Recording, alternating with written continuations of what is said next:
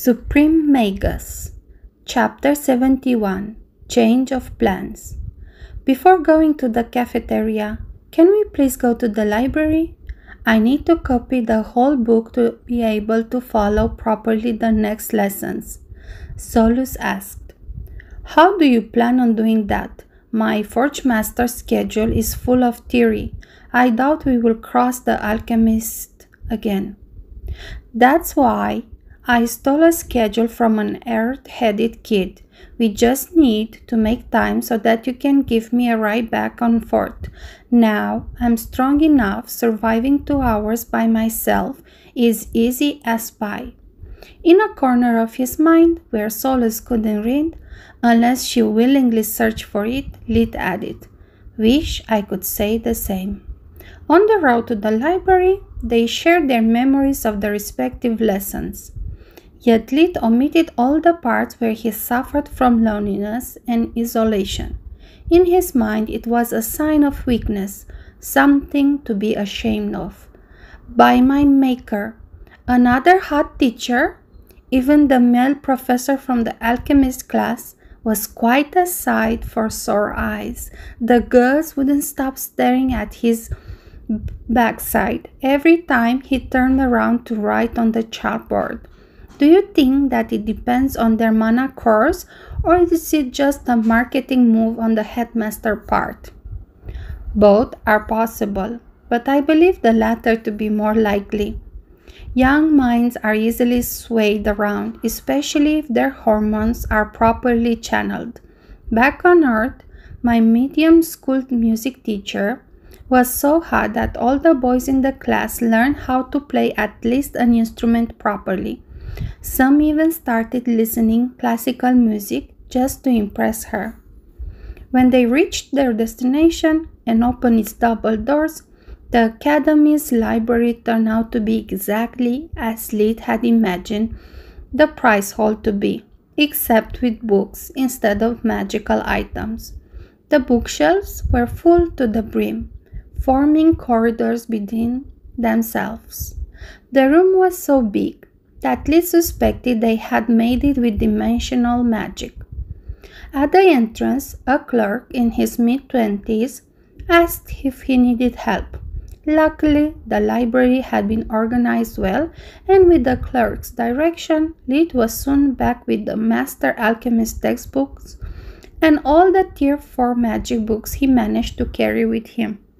On every shelf, there was a tag stating the use of dimensional items was prohibited, and Lit would never risk getting banned by such a goldmine. I'll borrow these books, please, he said. The clerk was shocked by the amount. It was more than the average person would borrow in a whole year. Sorry, sir. The max allowed is 3 books at a time. Lit clicked his tongue, picking the book for Solus and a Tier 4 spellbook each for the War Mage and Battle Mage specialization. He was eager to find out what spells of mass destruction look like and how to improve his battle spells. Cross-checking Lit's profile with the books of his choosing, the clerk inwardly smiled. So young and naive. He is clearly biting more than he can chew, but at his age, everyone dreams of being a genius. Back in the room, they spent all the time before dinner copying the books.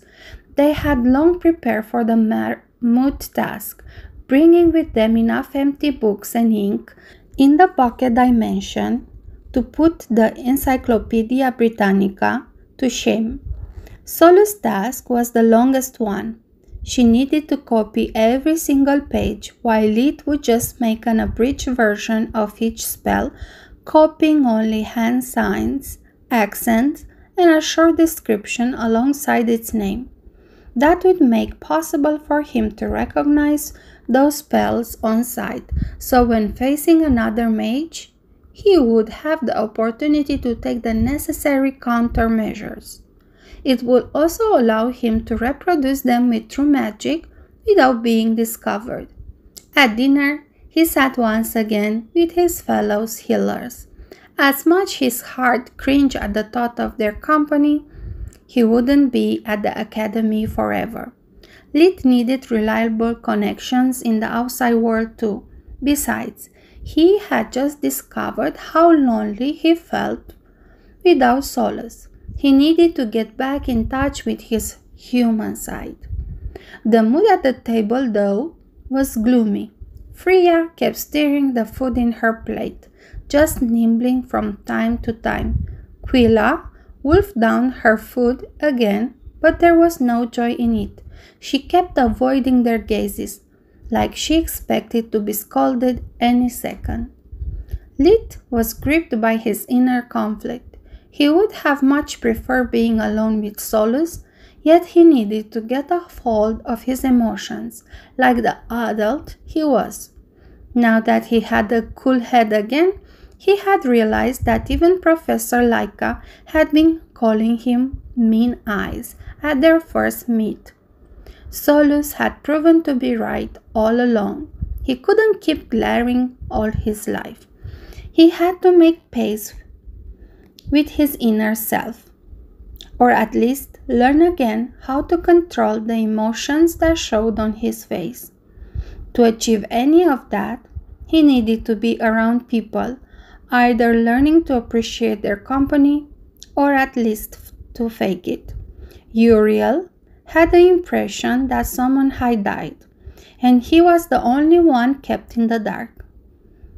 "Freya, how was your day?" he said, trying to break the ice. "Terrible. It's just the second day and I need help to succeed in Nalier's class and in my Mage Knight specialization. Don't get me started about Trask.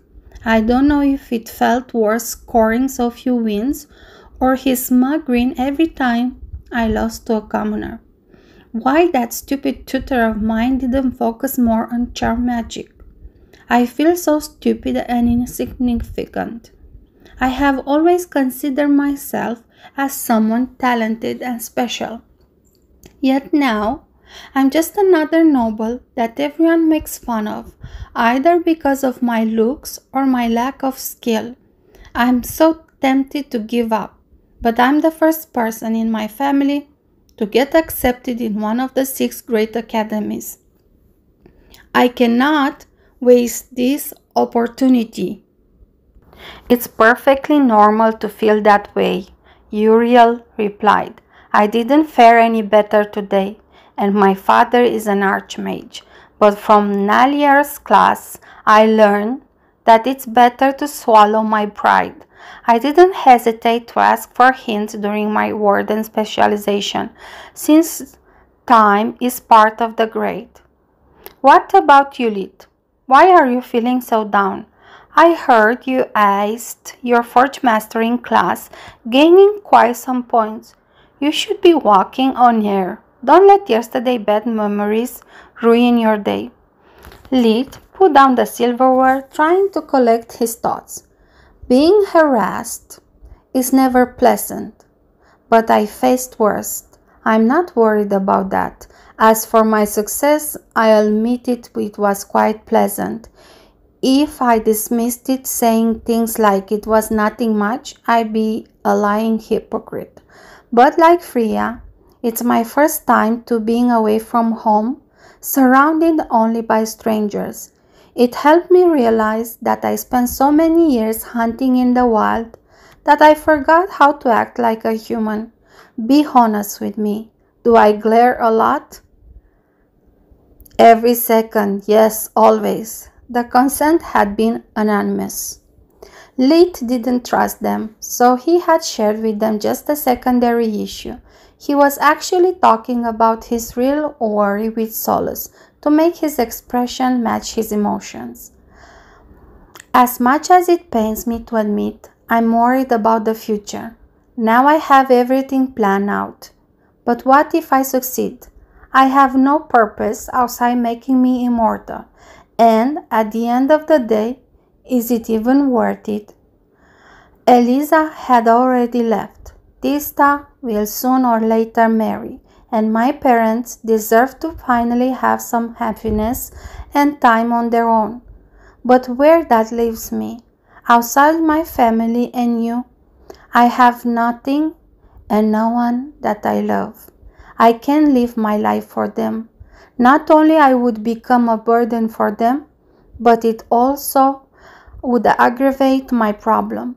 Sooner or later, everyone will die, and I will be left alone. What word could possibly have a world devoid of joy? Oh, Lid, you are really hopeless. Solus was really moved.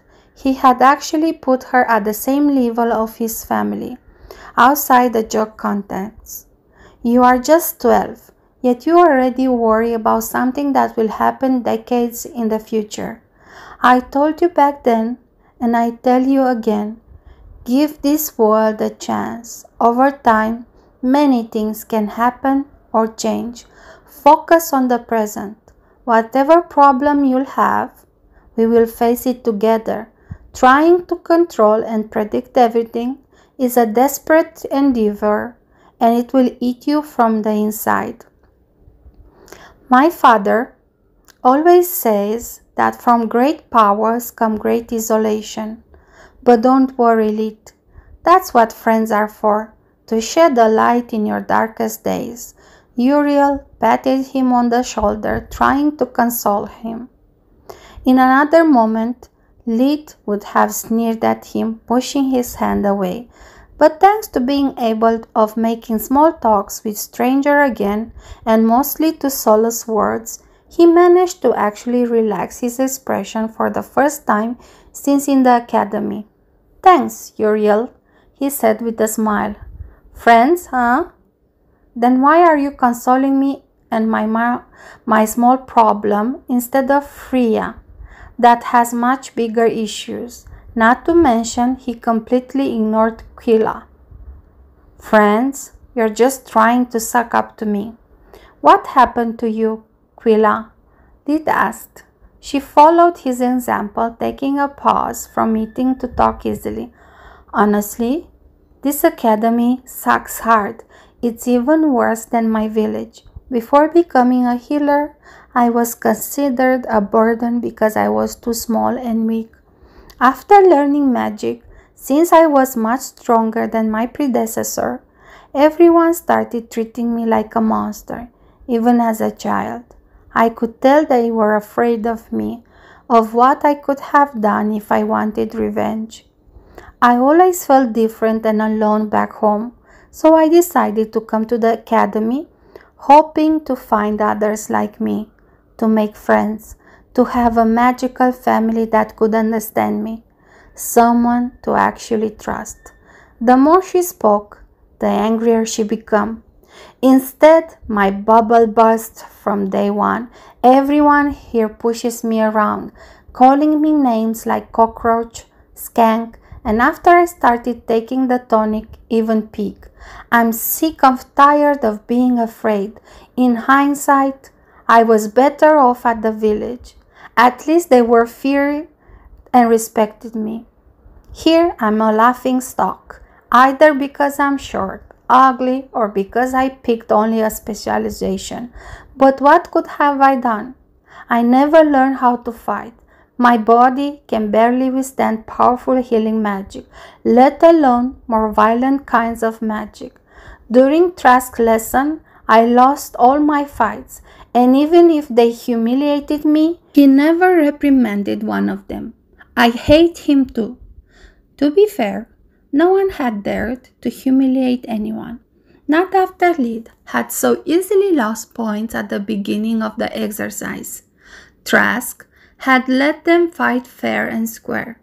The problem lied in Quilla's short arms and flimsy build. Being unable of using any kind of silent magic except for the light one, even girls of her age could overpower her with a single hand. Using magic or a weapon was just an overkill. Lid, guess the only one that had it easy, it's Uriel. Freya. Yeah, Mr. Archmage Hair. No one has the guts to mess with him. Killa.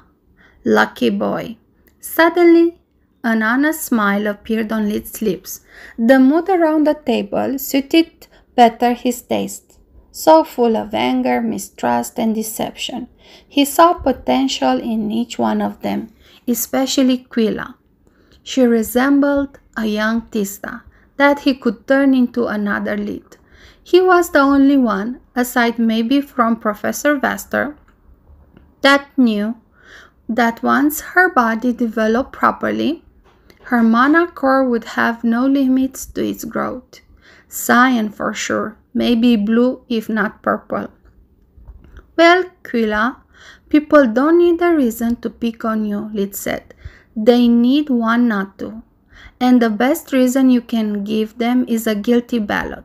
Think about it. I am tall for my age, talented, or at least so they say, and yet I get harassed on Bailey daisies. If the tonic works and you start to grow, nothing will change. Remember Naliar's story. She had talent and looks, yet survived only because of the ballot. You should learn from her and not repeat her mistakes. He could see from their faces that both Quilla and Freya were seriously considering the idea of getting a ballot of their own. Lid needed a few deep breaths to find the strength to say what he needed to. As for your problems with first magic, he needed his sheer willpower to keep his expression relaxed instead of acting like someone that was spewing poison off his tongue. I could teach you all. We don't have lessons during the weekends.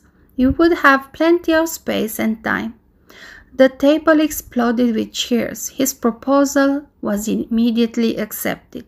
Lid knew that respect and trust were something that had to be given before they could be given back. Uriel and Freya had both a light cyan mana core, like Nana, but theirs could still grow. Quilla had a bright green mana core despite her childish body, so for her the sky was the limit.